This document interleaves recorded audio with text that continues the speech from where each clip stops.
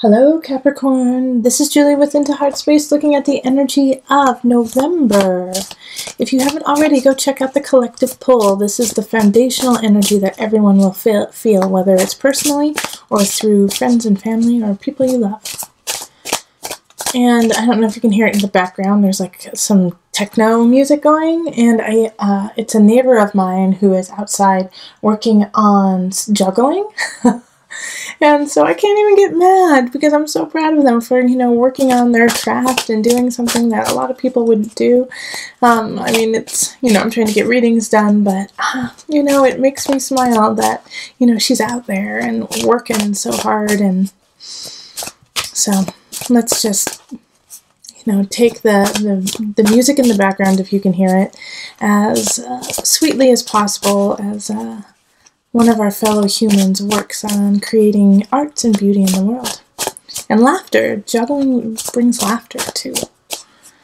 Alright, so let's call in the highest of energy. Call in the divine.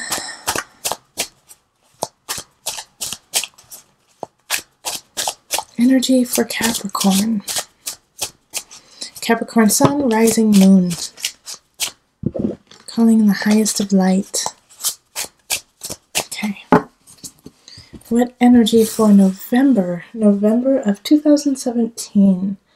All right. So, 1, 2, 3. Okay.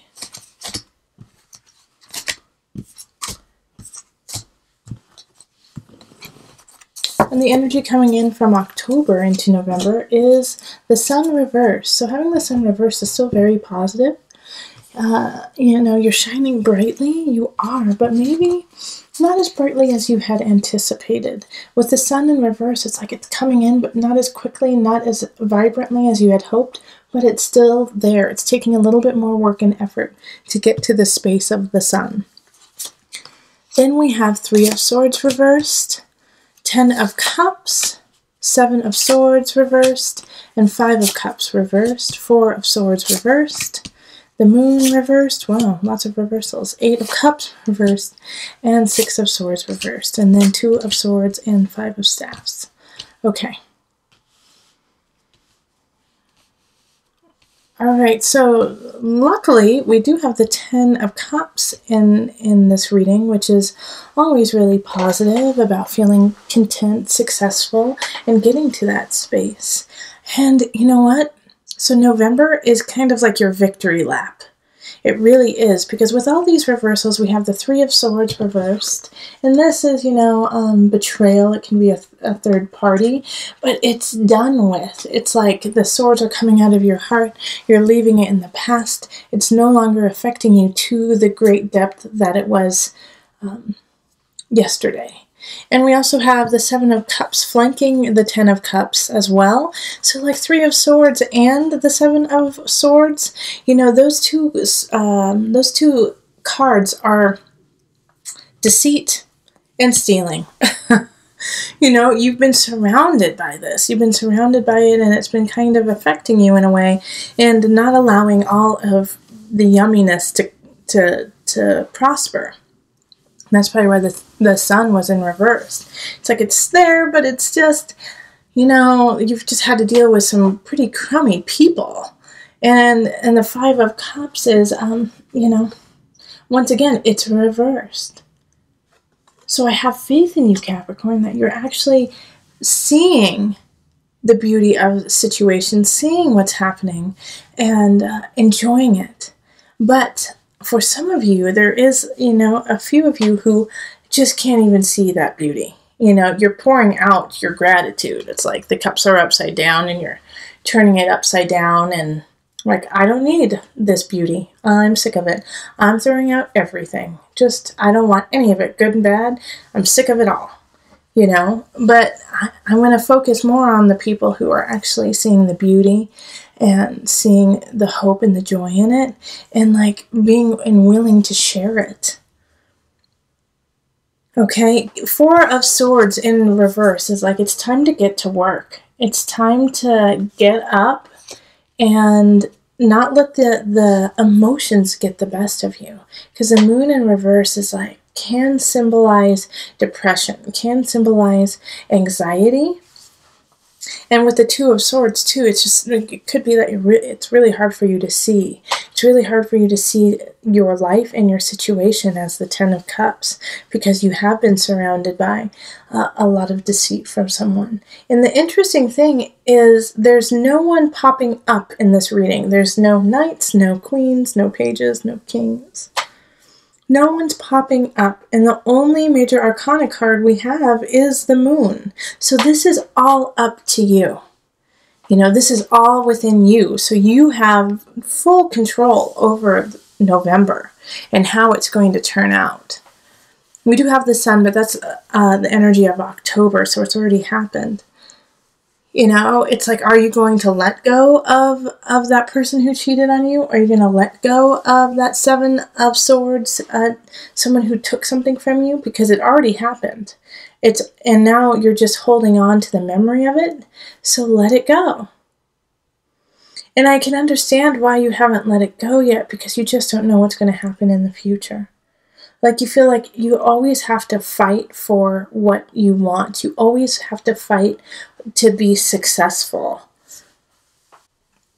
But you have to let it go. Like the Six of Swords here, in reverse, is just like being stagnant, not being able to move on. But once again, this is all you. This has nothing to do with anyone else. So it makes me think that relationships are okay. It makes me think that work is okay. But there's a lot of inner turmoil going on because of things that have already happened in the past. And so that is what's coloring your decisions in November. But also the moon in reverse is a fog, is, like I said, can be, you know, depression. So ask for help if you need it. Like, if you can't get out of this rut that you're in, the Four of Swords reversed, ask for help. Seek professional help. Seek someone who can kind of alleviate your situation and give you a pause and give you an out, give you, you know, just a ladder to climb. Because we also have a lot of sword energy happening mixed with cups. You know, it's all swords and cups. Well, we do have the staffs down here, and I'll talk about this in just a minute. But other than that, it's all mental and emotional, and it's this conflict, this inner turmoil with the mind and the heart. Like, you know what you need to do, but you can't do it because emotionally you feel stuck. And then this Five of Staffs down here is fighting. Fight, fight, fight. And a lot of signs have been getting this. And I feel like it's because in the U.S. we're coming around to Thanksgiving and the holidays, and families fight at that time. You know, we have different generations, different perspectives, and we all feel that we're right. And so sometimes instead of coming together and saying, teach me what you see, let me see it from your eyes, we go, screw your eyes, I'm right. What you see is wrong. You're out of date. You know? And so I feel like this year, more than others, there's going to be a lot of conflict around the Thanksgiving table. But it's going to be up to you. It's going to be up to you whether or not you're going to hold that conflict, or if you're going to let it go and say, nope, I'm going to enjoy it. I'm going to enjoy what's happening in my life. And yeah, I had some tough situations already happen, but I'm not going to let that be my future. Alright, so let's call on the Mother Wisdom deck for some added guidance, Capricorn.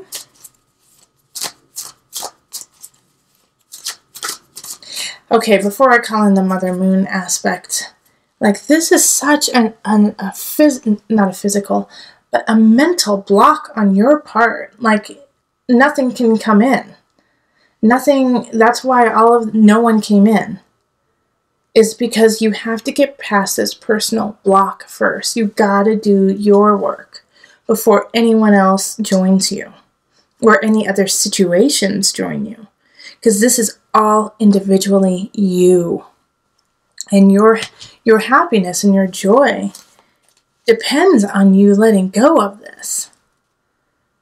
of the deceit and the pain, like I already said.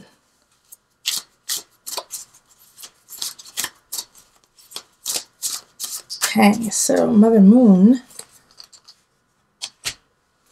Oh, it's upside down and it's in cursive, so I can't read it. Hold on. Artemisia. Well, I'm going to say Artemis because it's Artemis, you know? Creativity. Artemis. Okay. So let's see what is in here for you. Despite the odds stacked against her, Artemisia had a vocation that she could not deny. In 17th century Italy, she was the rare woman to be recognized as an accomplished professional artist. She painted sensual portraits of powerful women and was not afraid to present bold female interpretations of traditional themes. As an unconventional artist and mother, Artemisia relished the opportunity to pass her love of painting along to her daughters. Her passion is Artemisia's message. Whether your artistic talent is latent or prolific, drawing this card indicates a creative breakthrough. Oh, they just gave you the solution. All right, this card is your solution. All right, because I'm sitting here going, the block, there's such a block. What are we going to do with this block, Capricorn? You're going to write. You are going to dance. You are going to paint. You are going to create sculptures. You're going to do something creative. Needlepoint, knitting, I don't care. Whatever your heart desires. Underwater basket weaving, whatever. You need to do that in November to break this cycle, to have a break, to express yourself, to realize how creative and how full you are with color and vigor and beauty. Like, channel your Venus in November, and this will break the cycle for you. Okay, I am excited. All right, you guys can send me some art. You can definitely do that. I'm going to start I'm getting a P.O. box so that you guys can send me letters, suggestions, anything you want. If you have decks that you want me to use online during the readings, let me know. Just send them to me. So I'll put that out in a few bits. That's total side note. But Capricorn, be creative. Go for it. Remember, listen to your heart and the body will follow. Until next time, much love, joy, and blessing.